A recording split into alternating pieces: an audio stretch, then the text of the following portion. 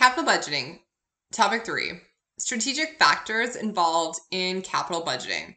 So when talking about more than 1 year, what else is more than 1 year? Well, the company in the future, in the long run, and we start looking 3 years out, 5 years out, and that is strategy. Heck, even nowadays, in such dynamic times with COVID, I've heard many newsmakers discuss the fact that anything greater than 1 year, any year, and even within 1 year, what we would typically refer to as operations, really requires some strategic thought. Again, bringing in the relevant times of COVID, many people are considering it to be a great success, a great strategic success, if a company is able to survive these 12 months since COVID has really impacted operations. So really, while I talk about now capital budgeting greater than 1 year, including strategic factors, I think strategy should always really be at least in the back of your mind, if not in the forefront, for so many reasons, most timely including COVID. Okay, so with that being said, capital budgeting decisions in real life, they really do rarely look like a textbook example. That said, we first have to learn the theory, learn the application, and then apply and continue to apply the theory and application. So this is because, and one of the reasons why we say that decisions in real life rarely look like textbook examples is because decisions in practice are really not isolated. And each capital budgeting decision will create side effects on the company's strategy and its stakeholders. When performing capital budgeting exercises in real life, it's important to continuously ask, is this decision aligned with strategy? And how will this decision affect our customers, our employees, our shareholders, and our society more broadly? It's really often quite difficult to really see the quantitative impacts of some decisions. So for example, let's say a prominent consultancy company is considering accepting a project from a manufacturer of opioids that has been regularly been a source of controversy in the national media. Perhaps this decision would lead to reduced employee engagement, customer boycott, or an increased the risk of the company being regulated by hostile politicians. So each of these, quote, qualitative factors could also have a financial cost, particularly in the long run, and modeling them really proves virtually impossible.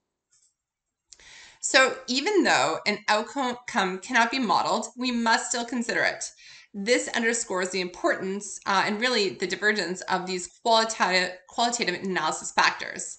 So when looking at these, some typical strategic qualitative considerations may include asking ourselves and our colleagues, is the project aligned with the company's business and corporate strategies? Is this project aligned with the company's risk tolerance and risk appetite? Will this decision endanger the company's competitive position? Will this decision awaken a sleeping giant competitor?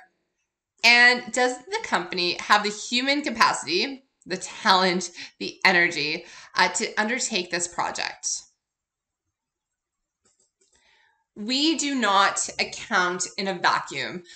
This is real life. We have a seat at the strategic table. Our calculations, they matter, they impact our company, our company impacts society. So oftentimes when a company has opportunities to take on profitable initiatives, it could negatively impact some persons or a group.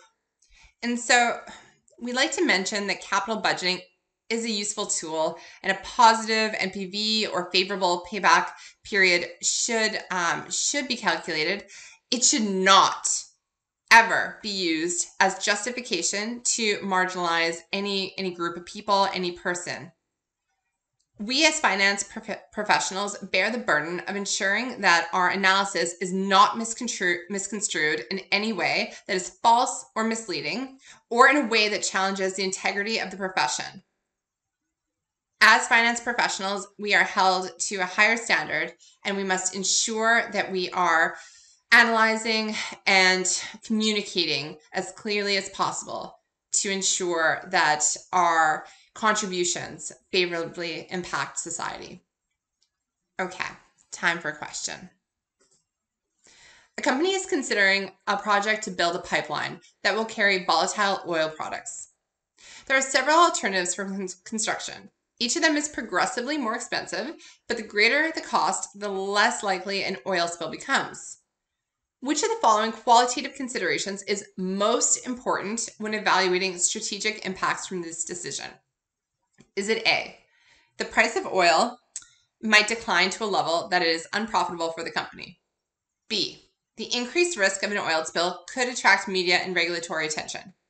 C, employees may be dissatisfied with working for a company that does not implement the highest level of environmental safeguard? Or D, the pipeline might have other unknown environmental impacts? What do you think? The answer is B. While each of these answers is entirely legitimate, the one that is the most important is likely B. An oil spill is typically a high-profile media event causing investigation and public scorn. And in worst case, it creates a case for new regulation that could impact the company. The thing is, it attracts media attention because this company is looking to save money at the risk of impacting society and impacting the environment, in which case it should attract media attention and regulatory attention. So while we talk about it as if something we want to avoid it for all of those reasons. The fact that it's not the right thing to do, the right that, yes, it will justifiably so impact long-term profits of a company.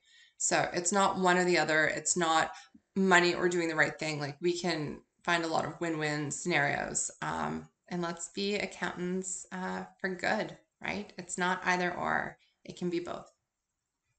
Thank you so much. We have one more chapter, guys, and then we're done the term. So I appreciate you more than I am able to communicate via these videos, and I look forward to talking with you next week. See you there.